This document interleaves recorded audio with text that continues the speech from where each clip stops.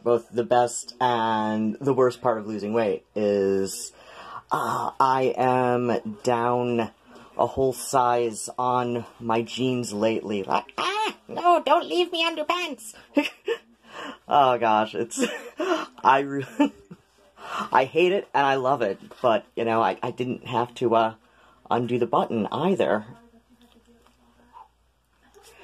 But this is absolutely the worst part, is like, sit my very body, Rowan do E. Good morning, how's your day been? I'm Rowan. Or, if you want to be a real stickler about the Gaelic, which I know, my name automatically means I've combined two Celtic languages. The second syllable in Rowan should probably be Rowan, but I'm usually just trying to aim for what most people will adjust to, okay? I can guarantee you, if I lived in a Gaeltacht region for more than a day, or, and was, actively living there, I'd probably put extra emphasis on the second syllable. But people want to get on my dick on it anyway.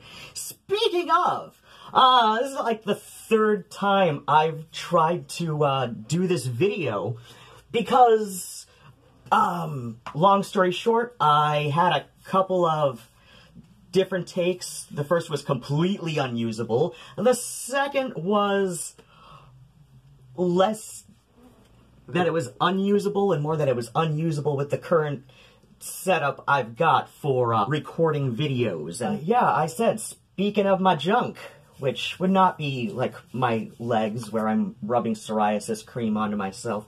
Actually, it's technically a gel. You know, when you can, calling itself an ointment, or I guess the people who made the label are, because, if this started talking to me, I would be very disturbed, and I would probably talk to my mental health professionals about it. But that's another story for another time. In case you were unable to tell via here, I'm a transsexual man. Yes, I use the term transsexual, even though it's fallen out of disfavor with people younger than myself. Why do I say that? Because, one, I'm old. I know I go on about this, all the time. It seems to be all I talk about is how old I am. But, to an extent it is true that, I'm older than people who find, the term transsexual somehow leaving a bad taste in their mouth. But, reason number two is I find it a useful distinction in far more conversations than most people want to acknowledge, and that being that, because it is, considered, as it sounds more clinical, I'm okay, there's nothing wrong with that.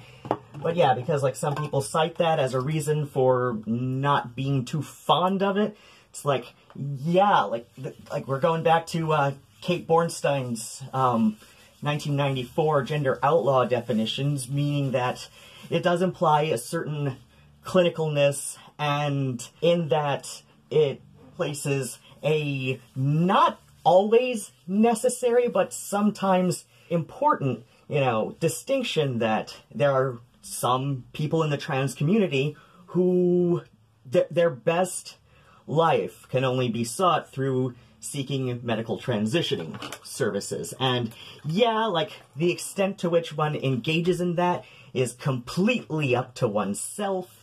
And, as I've said to people before, transitioning is, not a one-size-fits-all thing. It's going to work out differently for different people. Your needs are not necessarily going to be my needs and vice versa.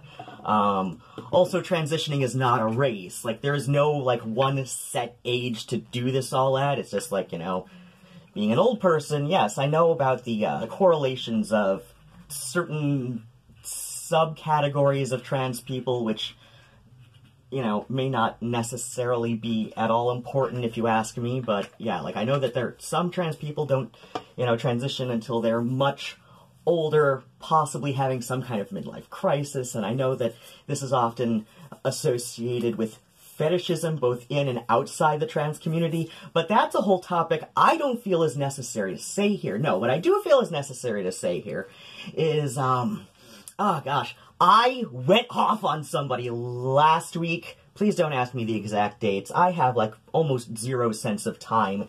It's an ADHD thing on it. But yeah, so I went off on somebody for using the term transmasculine as an umbrella term that, in their mind, necessarily includes transsexual men. Like, as in, like, our experience of our gender is best described as being on a binary that, you know, we do identify as men. And, in fact, like, on second read of the screen caps I took, this person even says, you know, even, I think they're doing what I'm criticizing this term for. Now, this is a term that predates Tumblr. I remember seeing this term back on LiveJournal, you know, when people outside of Russia still used that with any sense of regularity.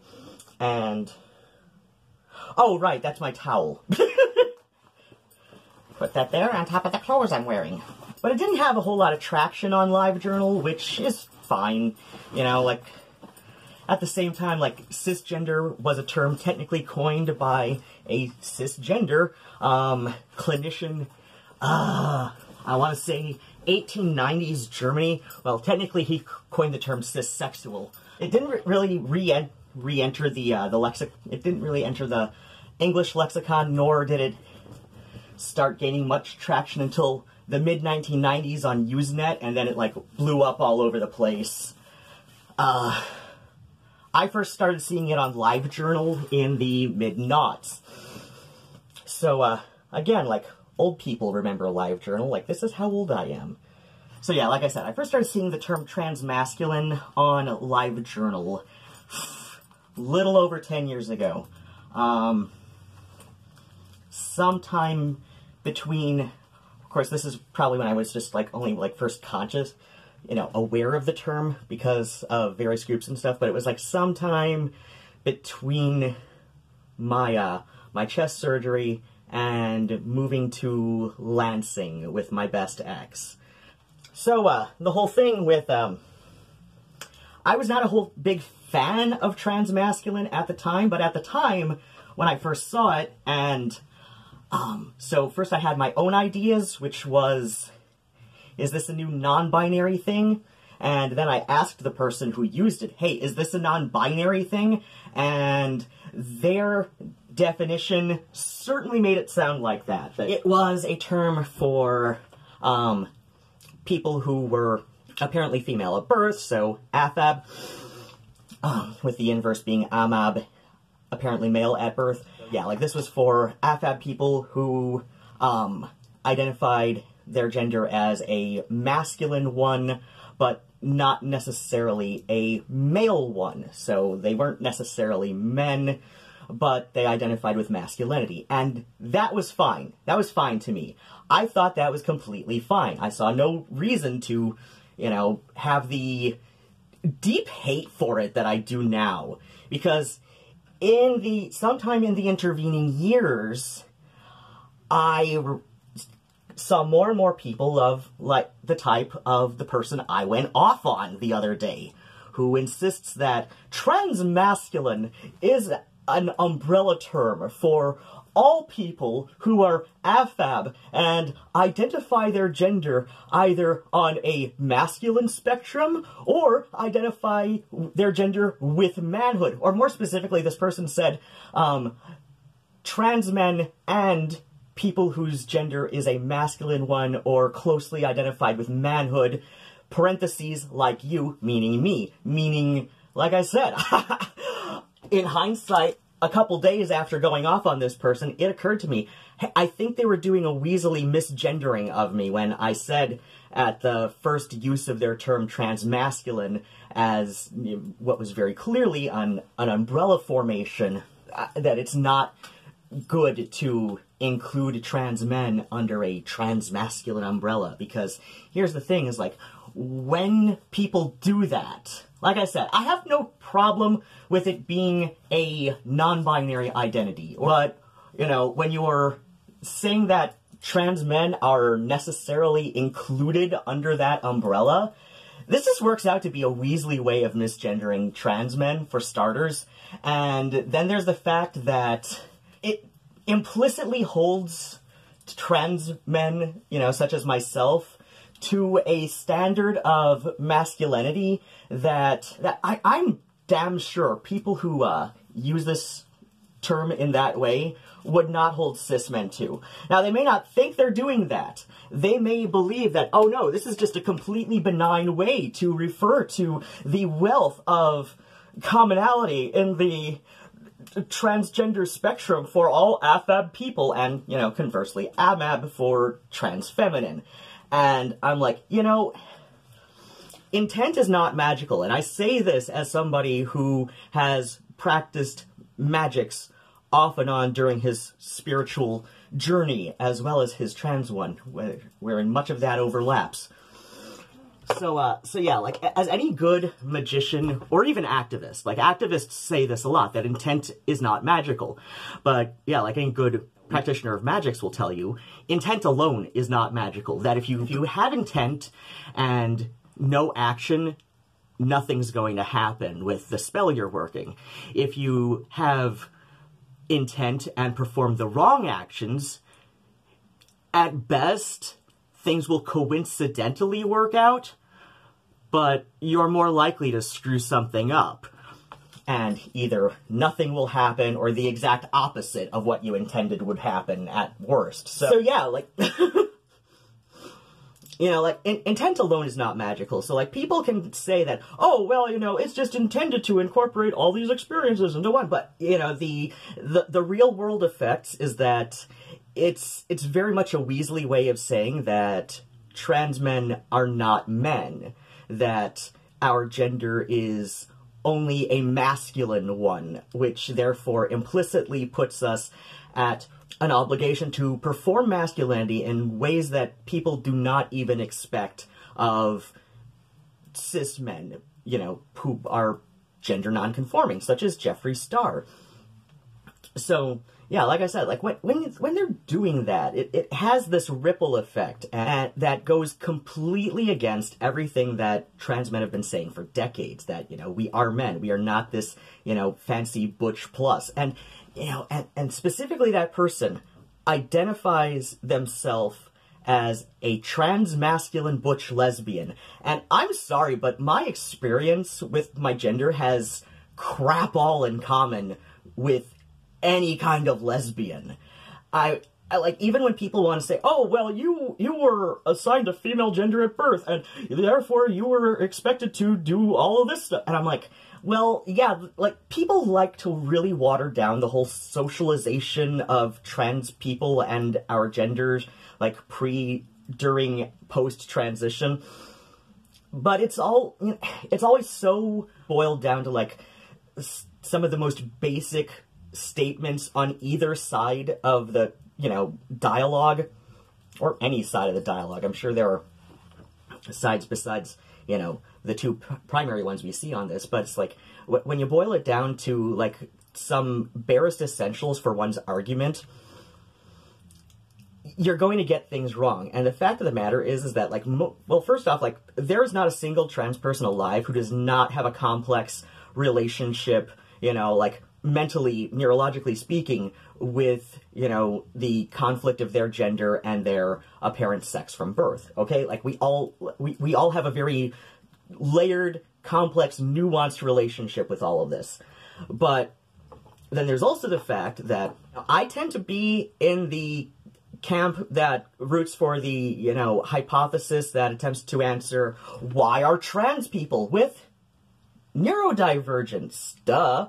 So I tend to lean in that because, like, I've only been able to see the ways that certain expectations people seemed to have, or certain things people seemed to say, was probably a result of misogyny, but, like, only in the last few years. Like, if you had asked me, like, when I was 20 years old and a good 5 years before doing anything about being trans, a good, you know, 20 years from now, before now, and if you had asked me, like, any of this, like, and I was pretty well read compared to the average 20-year-old in certain, like, feminist ideologies and topics, it's like, I would not have been able to reconcile that, you know, as being a misogynistic act toward me. I was just surrounded by a bunch of assholes. And I can only really think about some of those experiences in an abstract. And so, like, I know, like, on an intellectual level that, you know, yeah, that's how people were processing the world, you know, or processing their experience with me. But at the same time, as Aristippus the Elder said, like, we are all incorrigible of our own experiences, meaning that there is some level on which we just cannot accept being wrong. And in my case, that has played out where it's like, I have this neurological block from associating what everybody else in the world is seeing from how I'm feeling. So that's why I lean on the neurodivergent side of things, because there's also the fact that, well, I seem to have a disproportionate amount of friends on the autism spectrum. That could just be the social circles I run into. You know, technically, you know, like, people with autism tend to be a little bit more, you know, attracted to certain social circles, which is fine. But yeah, like, I understand, you know, that when people try and make autistic people respond to the world as if they aren't autistic, this causes some serious psychological trauma. And we also understand that when trans people are expected to live our lives as cisgender, this often causes intense psychological trauma. Like, and yeah, there are going to be some outliers who don't really come away deeply traumatized, and maybe there are reasons for that still line up with them being either autistic or trans. You know, it could just be like a variant in the neurological side of things, but like, that's just, that tends to be, like, you know, why I see it this way, is like part anecdotal, part just like knowing how certain neurodivergencies work. So when people are necessarily including trans men or trans women in the, you know, other side of things under terms that were initially meant to, like, refer to a non-binary experience, okay? That just comes away as, like, such a weaselly way of misgendering people and hoping to get away with it because everything else that the person is saying is kind of pro-trans. But like I said, when you put it in context with saying, oh, well, all trans men are transmasculine because AFAB experience, and it's all the same for us all the time. And I'm like, no, that really isn't, because, like, it's discounting binary transsexual experience similar to my own as being one where either they're calling us liars or they just don't want to believe it for some other reason. Like, you know, it's like that whole, like either they're outright calling us liars, or they're saying, well, I believe that you believe that, but this is how it really is. Like you don't understand your own social interactions that you've had your entire life, but I do. I'm not you, but I understand it better than you. So, like, I don't know, that's just where I stand on the whole thing, and I know I've gone off on people before for referring to me as transmasculine. I know at least one of these people, at one time anyway, was still subscribed to my videos, and I understand that I have a tendency to go off on this, because, like I said, it's, you know, at best, it is a well-meaning but ignorant statement about trans men who, you know, understand ours to be a binary gender, even if it is a non-conforming binary gender, such as my long hair and shiny things. I love my shiny things. Don't take my shiny things. I love shiny things as much as Mark Bolan and Freddie Mercury did, and Boy George, and because I, for a while, thought she was a drag queen, probably Annie Lennox. Oh yeah, Annie Lennox has been covered in shiny things throughout her career. But yeah, like, you know, like I said, at best, you mean well, but it's an ignorant statement to, you know, lump trans men as transmasculine or all trans women as transfeminine, because, you know, at the end of the day, it plays out in either one of two ways. When you say that trans men are under a transmasculine umbrella, or, you know, the inverse being like all trans women are transfeminine, like, it just comes off as a really weaselly way of misgendering trans people more often than not, though at best it can come across as well-intended ignorance. Like, maybe you thought this was the right way to, you know, refer to things, but now that you know, please stop, right? Like, now I've informed you of better praxis in this, so, like, just please stop. Like, at most, the terms transmasculine, transfeminine correlate with a non-binary experience. Like, that is what they are for. That is what these terms came into existence for, to describe a certain experience that wasn't a binary one, but was still meaningfully trans. So yeah, like I said, like, now that I've explained it and why you shouldn't do it, like, please move forward and do better, because, like I said, at best, it comes across as well-intended ignorance. But more often than not, it just comes off as a really weaselly, snide way of misgendering trans people whilst being performatively supportive. You know. So yeah.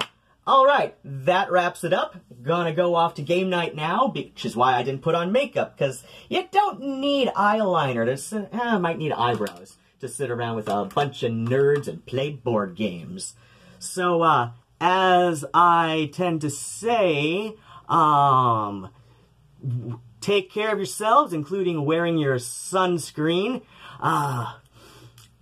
As always, there's the thumb icons below to denote your enjoyment or lack thereof with this ranty, chatty video time.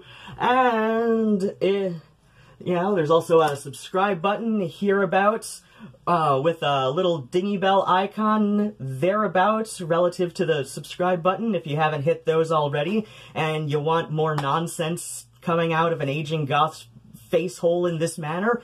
Feel free to subscribe and give yourself alerts, and maybe your phone will scream at you when I'm doing stuff. And if you have more dollars than cents, I've also got a PayPal tip jar and Patreon link in the description box below, or at least I've hopefully remembered to put those down there. And as always, bats and kisses, and I love you all, and goodbye! Meow.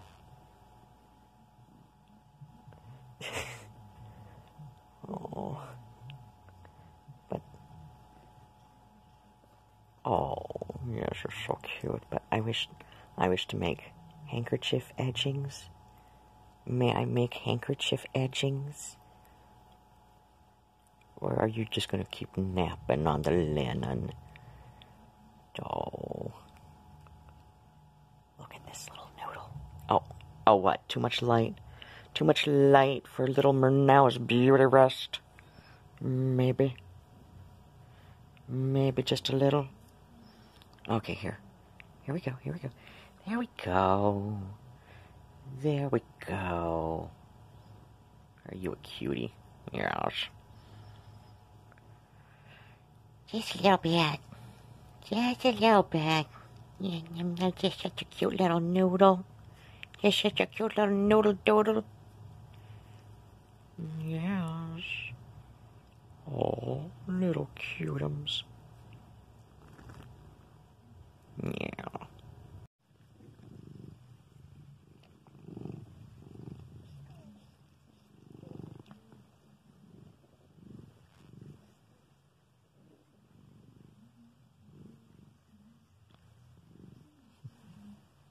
Hey, Nigel. Hey, love. Nigel Butt. Who's my sweet boy?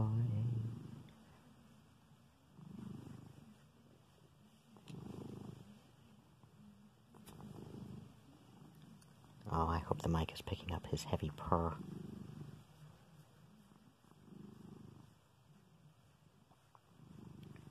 He just has the most soothing purr in the whole world, and it's so loud.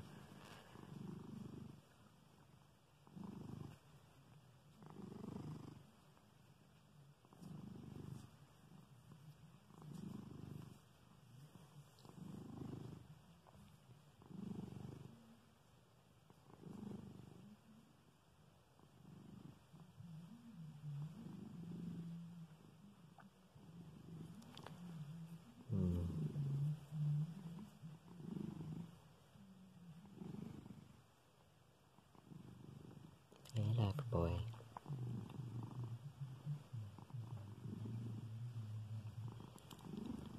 The one time I addressed my worst ex as Loverboy, Nigel, like, popped his head right up and then slammed down a paw as if to say, "No, I am Loverboy."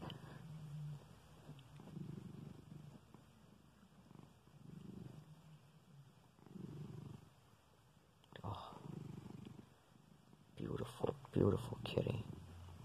Yes. Oh, you're gorgeous, aren't you, Nigel? Hey, love. Hi. You're beautiful. Yes. Oh, we're best cat.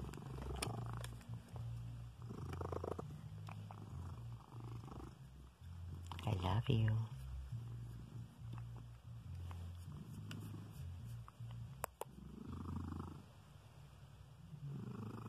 Hey, love. Hey, sweet boy. Nigel. But I'm not done petting you. Oh. Nigel, don't leave me. Don't leave me, my love.